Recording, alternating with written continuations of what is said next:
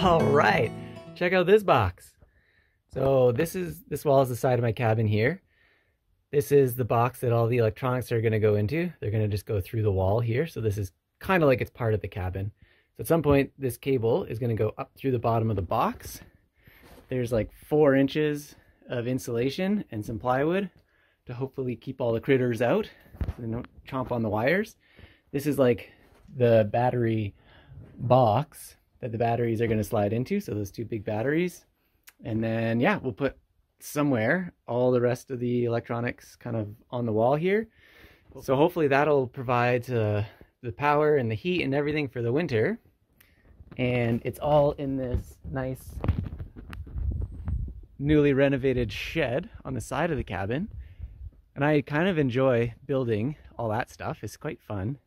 It's this stuff that kind of worries me. So these are the two batteries, an inverter. We have the junction box, some stuff that came with the batteries. This is the breaker box, solid state relay, some cable, some of this cable, some more stuff here. I don't know what that is. And I need to kind of make sense of this all and put it all up in that box in a way that it's not gonna shock me or burn my house down. So I've been speaking with the guy who is helping me out. He's been great. I guess the first step is to mount the inverter, which is this guy. So we'll take that over, mount it up, and see how everything fits together. Okay, so I've laid this out in somewhat of a chronological order so that I can kind of help figure out exactly what's going to happen. But that wire that we ran is basically going to come into this. This is our junction box. And as far as I can tell, this is the giver and the shutter down switch. So it's coming in AC. It stays in AC through here to turn off everything. Then it goes through the rectifier. So it comes into the rectifier as AC, comes out as DC. Then the positive will run through this breaker box so that we can isolate. I guess, I don't know, I'm sure there's a fuse in there of some sort that'll blow out if something happens. And then from there, it goes to this is an inverter / charge controller. So it does both instead of having 2 different things. So it'll control the load going into the batteries and also go back from the batteries back to this thing that will provide electricity to the house. And then, so the batteries will be just after that. So it'll be, so junction box, rectifier, circuit breaker, inverter, batteries, back to the inverter.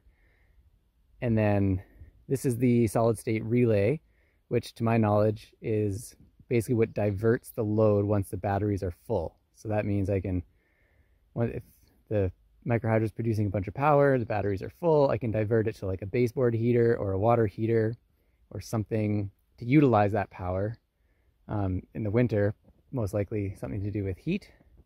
And then these are the assorted cables and whatnot that are probably important to figure out where they go to plug that all in and make it work.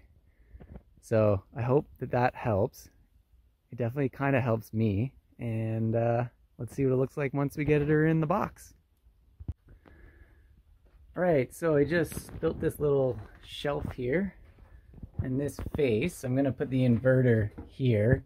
Be a little easier to reach when I like open the door. And then that might be like a nice shelf up there just to store stuff. So the cable's gonna come up here. I'm gonna put all that stuff that the cable goes into right away up this wall. And then the inverter will kind of be like right here, front and center. And then the batteries will be underneath.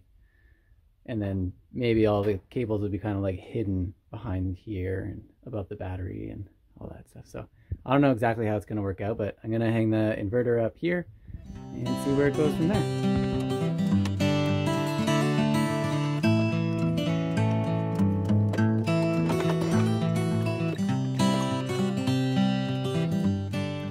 All right, well that looks pretty good.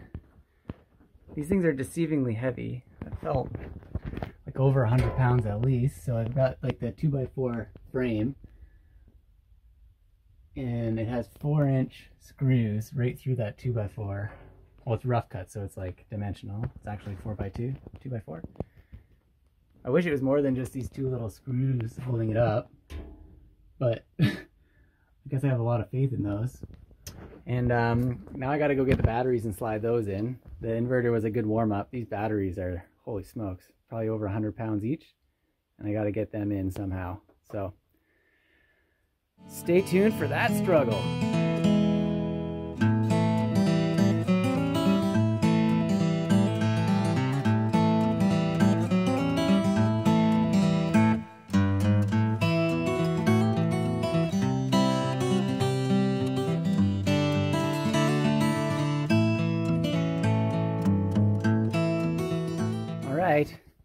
Inverter plus 2 batteries. We're going somewhere. What's next? Well, I have good news and bad news. I figured out what the next step is.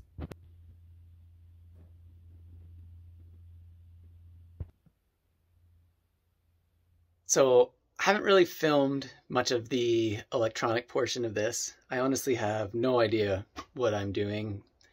I don't have any experience. I had trouble getting information on the system that I had. I took it apart and put it back together. I consulted neighbors, and it was kind of a mess. So I didn't think it would be very productive of me to put any of that stuff in the video. But I eventually had an electrician come out. He gave me some tips. I took his word and made a lot of fixes. And so I can show you what the final product is. So yeah, anyway, it's all in here. The cable comes from the powerhouse and it goes, basically connects into this 10-3 wire, and I run 10-3 wire the whole way. It comes up in through the top of this Epic. It's basically just an on-off switch, but it's just like ka-thunk. It sounds so cool, like you're actually like turning like a big thing on. And then so comes out from there, goes into here. So this is the rectifier. It looks a little busier than it should, but I wanted to put these little eyelet clamps on instead of just, because it's solid wire in there. You can just hook the wire around these things and then tighten it down. But I was pretty tentative to do that just in case the hook came loose and they would touch or they would come out or something. Anyway, so I just moretted everything together and then put them in this stranded wire so I could add these little loops on and tighten that down really well so it's not going anywhere. It looks a little busy, but it works well. The rectifier has a little metal plate on the back that's a heat sink. This is what the electrician was telling me. So I've actually mounted this off the wood so that the rectifier can kind of diffuse the heat into the metal box and then out. So from the rectifier, it comes in as AC, right? 3-phase, and it comes out as DC, so positive and negative. So making sure those polarities are correct. That wire then runs up and goes into the PV input, which is photovoltaic. So it basically just thinks it's a solar panel, but that's how the power gets into the inverter. And then this DC output is what goes to the batteries. So you have a positive and a negative. The negative goes kind of straight from here and connects into this bus bar, which the batteries, both the batteries are connected to. And then the positive goes around the back, comes out through this on-off switch. It's basically like a battery disconnect. So it's a 200 amp DC disconnect. And then the positive comes down and connects to the positive bus bar with the batteries that are connected. So this means that the batteries are connected in parallel, not in series. So they're each 51 volt, 100 amp hour, 48 volt, yeah, basically 48 volt batteries. So you want them running in parallel, not in series. Otherwise it would be like 96 volts, which is a lot. And then, so that's how the batteries in the inverter talk.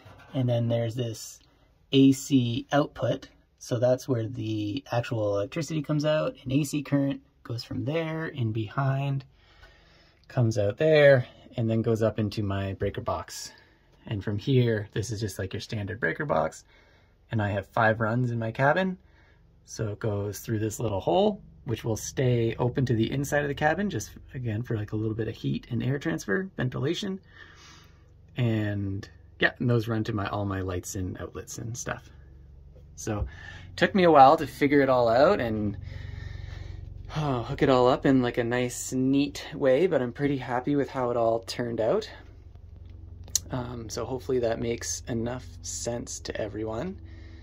I have a little bit of bad news. I was talking to that guy when I turned it on for the first time. So I turned my power on without you. But I was like honestly so stressed out that I don't know that I fully enjoyed it anyway. It was pretty it was really exciting, but very, very stressful.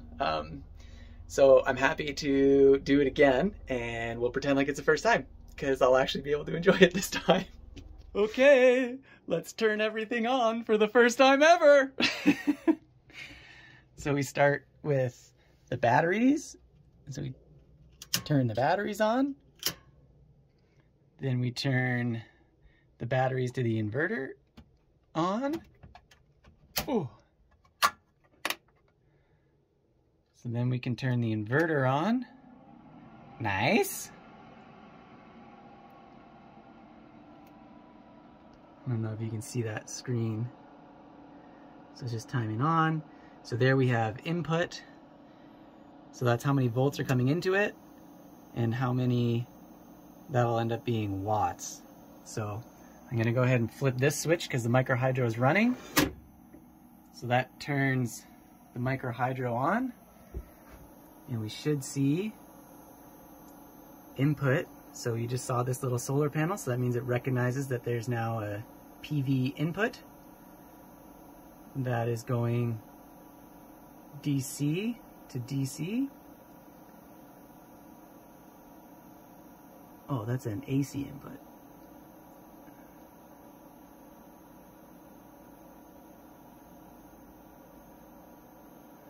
Okay.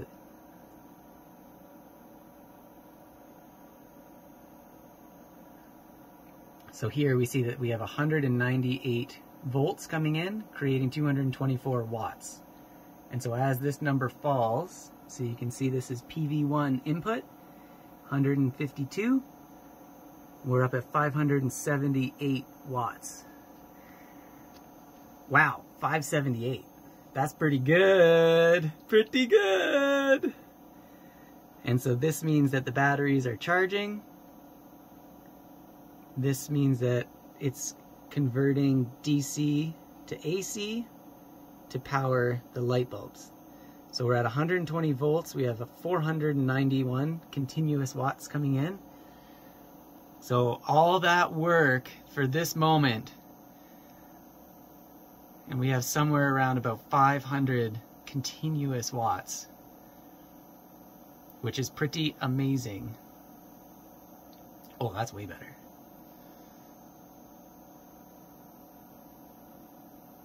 And so right now you can see the SOC's state of charge. So it's only at 1. And that's why the alarm is going off. And the batteries are just got them and put them in, so they need a good charge in them. But that blinking green light means that they are charging. So they're both charging. And so we'll see how long it takes for them to become fully charged at 500 watts. I'm not that good at figuring everything out yet. But anyway, we'll come back and check in a little while and see if it's still doing this well, but pretty happy if we get 500 continuous watts rolling through here. That'll be more than enough to run everything I need to run, and maybe even a little heater. Woohoo! I forgot to show you one thing. So this is 120 volts coming in. That's the watts that are coming in, all like the whatever info. And then if I scroll up here, this gives you, so the batteries are receiving 52.4 volts. So that means they're charging. It's more than 48 volts. And then this is the load that's being put on the batteries. So there's L1 and L2. So I guess there's 2 loads. and you can see that there's 0 watts on L2, 1 watt on L1. So I have all my breakers turned off, so there's no power right now going into the cabin. It's all just going from the inverter into the battery, and then there's no load on the house. I'm just going to wait for the batteries to charge a little bit more before I turn the power onto the house, just in case. I don't know.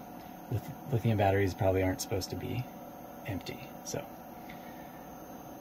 But we still got 480 watts coming in.